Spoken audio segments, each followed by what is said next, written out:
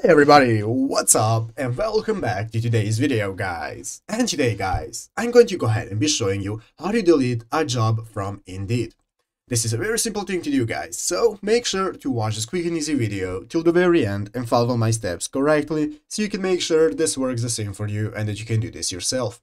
But yeah guys, let's get straight into it.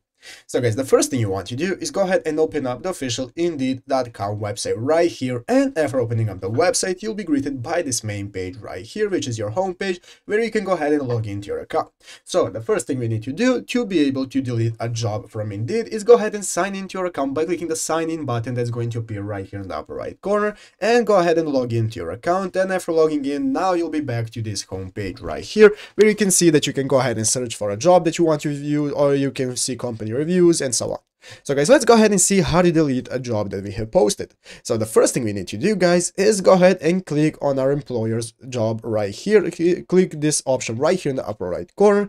Click on this, and this is now going to go ahead and open up a new page where you can go ahead and post a job if you're Indeed for employers. So if you want to go ahead and see all the jobs that you have posted, you can do that by clicking this button right here in the upper right corner that says go to dashboard. Click on go to dashboard, and this is now going to take us to this new page where you can see all the jobs that you have posted. So they're going to go ahead and appear right here. As you can see, currently I have no jobs, but if you have a job, it's going to go ahead and appear like this guys, where you'll be able to go ahead and see your job. And then you want to click these three dots right here next to the job name at the right side of the screen. Click the three dots, and then in the new menu that appears, you want to go ahead and click on edit job. After clicking on edit job guys, this is going to go ahead and take you to the new page where you can just click to delete the job, and then you'll be able to successfully delete it. But yeah guys, basically that is it how to do it. So I hope this video was helpful. If it was, make sure to leave a like, subscribe to the channel. So guys, thanks for watching, take care, and bye.